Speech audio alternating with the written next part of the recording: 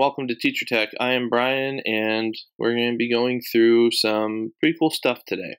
So I was in a Zoom conference meeting, and one of my colleagues, who's an intervention specialist as well as I, had asked me to make a video breaking down how to get Google Docs to be read aloud to our students and how to make fillable or interactive Google Docs when giving a test or a quiz while we're doing this distance learning. So I have an example question here called a force is, and then I have it set up with only 3 options. Obviously you can make 4, but for the sake of this video, I'm using a form of what would have been considered maybe a modification.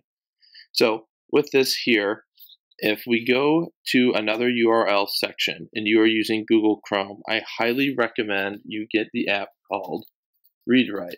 It's a Chrome extension and it works great.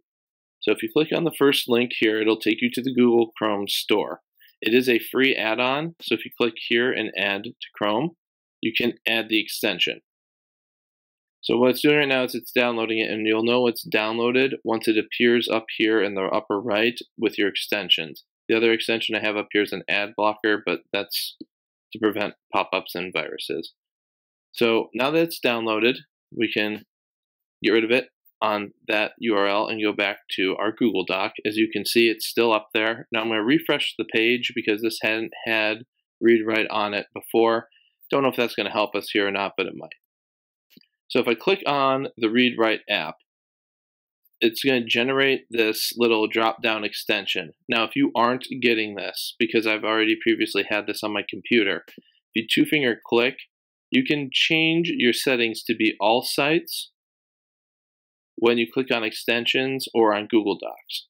Doesn't really matter which one you pick, it's your preference. I'm keeping it on all sites because that means it'll work on almost any website, which is awesome. Now remember, this is going to help your students, not necessarily you as much, but it's still a good way to practice with how your students need help. So if you go ahead and click on this downward drop here, it's going to prompt you to sign into your Google account, which is fine. It just needs to associate with the Google Chrome extension app. I have all my passwords saved, so it's easy to go in. Now if you go back, you'll notice that your extension is here, and it's now opened all these tabs. Now when you first download it, it gives you a free 30-day trial left of the premium features. So what this means now is that if I were to highlight this and press play, it's going to read it out loud for us. 1. A force is A. Only a push B. The ability to keep moving C. A push or pull. That's just an example of how this works. Students can press the play and pause button to have it continuously read to them. So that is a great benefit for those of you who need students to have their test read out loud to them, and you currently can't be there to do that. Now, a couple other things is, how do we want our students to select their answers here? So let's get a couple things straightened out. We know that when we type up our test, we're not typing it normally to have our students answer it digitally. Most of it's for a physical paper copy. So what we can do here is a couple of options. So right now, I'm just going to copy this real quick so that I have it. So one way is, let's say the answer, which is a push or pull, because that's what a force is. The students could go through and bold which answer they think is correct, and that could be one way of how they answer it if you are crunched for time and don't have really enough time to make a different version of this.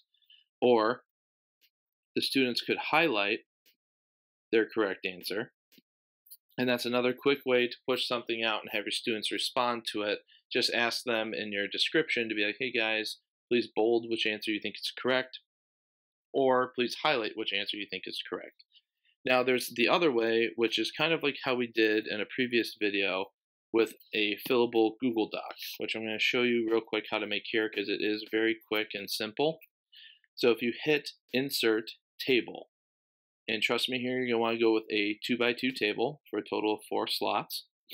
Now, with the total of 4 slots, the first thing we're going to do is highlight the bottom one and highlight the bottom 2. we're now going to two-finger click or right-click, depending on if you're on a trackpad or keyboard, and you are going to click Merge Cells. Now that we've merged those cells, this is turned into one long extension, and you'll see why we did this here in a minute. The other thing we're going to do is to pinch this one and slide it over a little bit. Now what we've done here is we've created a slot for the students to answer their question, to give us their question, and to have the possible answers to the question down below. So all I'm going to do is copy my beginning part, which is going to fit nicely in there, and I'm going to copy my options down below. So now that's all filled in here, let's go through, because my students don't like those boxes. So what we have to end up doing is making all those boxes go away. So you want to start with the question box and then the option box. Now remember, to do this, you have to click on the cell, the upward box, and then the outside layering, and then just change it to white. And then the last one you want to do is where the students would input their answer, because it's going to continuously mess with all the boxes. So now we've created a fillable slot here for students to put in their answer. Now remember, I like to bold and change the font color so that when it is answered, it really does stick out to me. So that's an option there. But now that we've made the first one, we've now created a template. So if you were to highlight this whole box and copy it, this segment here, and we paste it back in, we are now created a duplicate of our chart. So let's say down below here,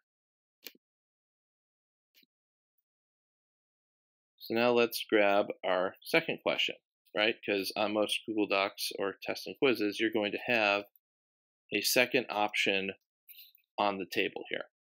So what you're going to do is you are going to highlight and copy, and you can literally just go into this new copy that you've had and paste it in. And what this does is it really helps speed up your pace for what you have done thus far. And then you can just delete it. And now you've created two questions with it being able to be filled in. So that will do it for this video. I'm going to put a link down here that will be available for you guys to just be able to copy this blank template. Actually, I'll do that right now for you guys so you can see what that will look like. So I'll put a question mark in here, here, and there. And I will delete the rest of the stuff in here so that there's nothing else to be confused over. So what you'll be able to do then is just highlight this box, copy it, and then go to your Google Doc and paste it in there and copy and paste your question, your possible answers, and then you can just delete the question mark. That way you just can see where things are filled. So this has been a Teacher Tech video. I hope this has been helpful, and please remember, if you have any questions, comments, or concerns, to leave them in the comments. And if you need any help or ideas, don't be afraid to share. This video was made out of a request from one of my colleagues, so let's keep on asking questions and helping each other. Have a great day.